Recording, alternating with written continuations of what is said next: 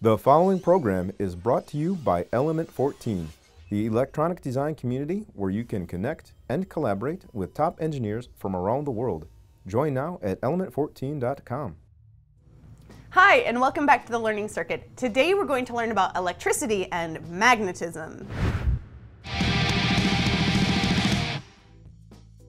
We know that with electricity, current flows when positively charged particles and negatively charged particles interact, with like charges repelling and unlike charges attracting. Magnetism also functions with positive and negative poles, but the source of those charges is a little different. All atoms contain electrons that orbit a nucleus. Each electron has not only an electric charge, but also a magnetic field. Like the Earth around the Sun, while the electrons revolve around the nucleus, they also rotate on their own axis. Electrons can spin clockwise or counterclockwise in their atom.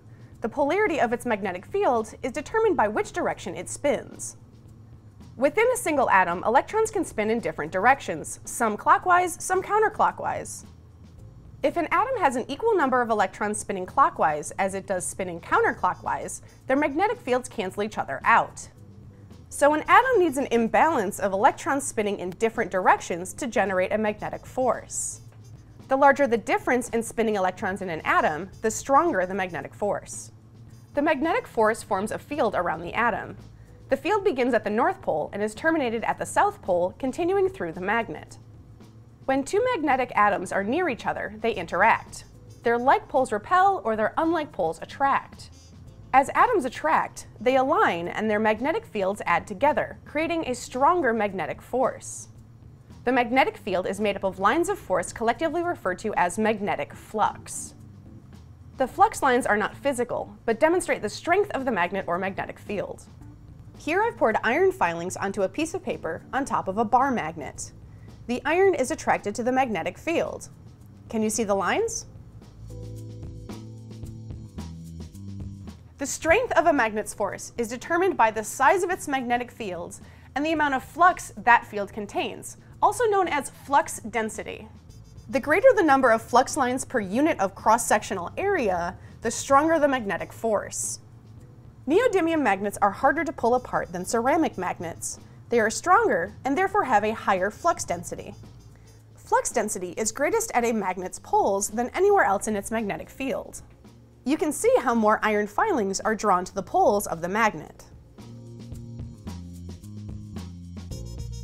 Scientists and engineers express the overall magnitude or quantity of a magnetic field in units of Webers for strong fields or Maxwells for weak fields. But more often, flux density is measured in Teslas or Gauss. These units define the concentration or intensity of the magnetic field. A Tesla is defined as 1 Weber of flux per square meter. In equations, flux density is represented by a capital B.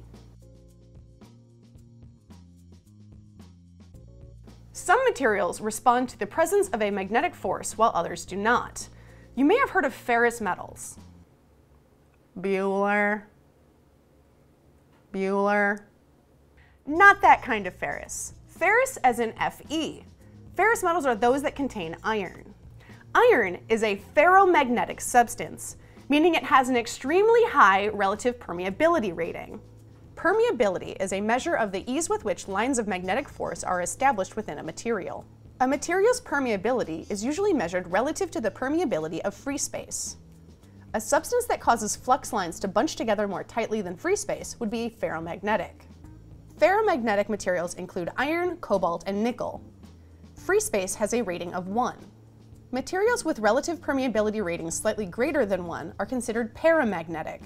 Paramagnetic materials include gold, aluminum, and copper. Materials with relative permeability ratings that are less than 1 are called diamagnetic. These include anything that does not react to a magnetic field, such as quartz, water, dry wood, wax, silver, and glass. Ferromagnetic materials are considered to be magnetic, while paramagnetic and diamagnetic materials are considered to be non-magnetic. However, no diamagnetic material exists that can decrease the strength of a magnetic field as much as a ferromagnetic material can increase it. This will be important to consider later when we talk about magnetic shielding. Have you ever rubbed a magnet on a piece of metal and found out that afterwards other pieces of metal would stick to it? This is because it's possible to magnetize an object simply by placing it within the field of a magnet. Reluctance is the resistance of a material to magnetic lines of force. Materials with a low reluctance can be easily magnetized. When a low reluctance material is placed in a magnetic field, the poles of the magnet act upon the atoms within the material. The unlike poles between the atoms and the magnet attract. Like in a magnet, the atoms align, increasing the magnetic field of that material, and the material becomes temporarily magnetized. The material's retentivity determines how well it stays magnetized once the magnet has been removed. High permeability materials have a low reluctance and are therefore easily magnetized, but they have a low retentivity, so they quickly lose their magnetic strength. Low permeability materials have a high reluctance and are therefore difficult to magnetize. However, they do have a high retentivity, so once magnetized, they tend to retain their magnetic strength for a long period of time. Most magnets are artificially produced by some external source. Since electrons have magnetic fields, their motion, like an electric current flowing through a wire, also produces a magnetic field or flux. One way to create a magnet is by using a strong DC current. This is most effectively done by running the current through a coil of wire. When current flows through the coil, the lines of force generated by the current add together to form a bigger and stronger magnetic field. We know that if a ferromagnetic material is placed in a magnetic field, its atoms will align and it will become temporarily magnetized. If an iron bar is used for the core, the lines of flux are concentrated in the bar and it becomes magnetic through induction. The coil-wrapped iron bar now acts as an electromagnet. As long as current flows through the coil around the bar, it stays magnetized. But once current stops flowing, the bar will lose its magnetization. The time lag between the removal of a magnetizing force and the drop in flux density is known as hysteresis. The strength of an electromagnet depends on three factors: the number of turns in the coil, the amperage of the current, and the permeability or reluctance of the core. The core of a coil can be empty, but for electromagnets, a ferromagnetic material is often used instead due to its high permeability. The remaining two factors are combined to calculate the ampere turns, or the magnetomotive force. Since magnetomotive force, or MMF, is calculated by multiplying the amps by the number of turns, then we know that having a higher amperage, or more turns, would give us a stronger magnetic field.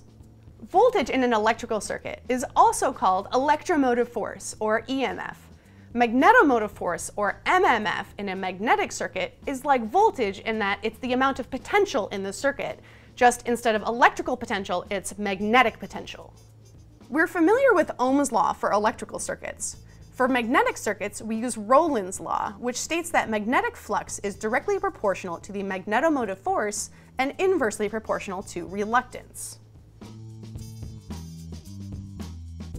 Remember how I said that no diamagnetic material exists that can counteract the strength of a magnetic field of a ferromagnetic material? Since we can't cancel out those strong magnetic fields, we use magnetic shielding to divert them in order to protect devices that are sensitive to magnetic flux. Often a highly permeable soft iron ring is used.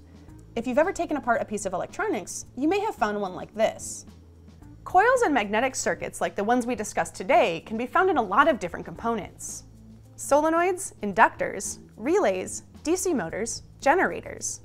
We'll talk more about those in future episodes. If you have any comments or questions about what we learned today, don't forget to post those to the Element 14 community on element14.com/the learning circuit.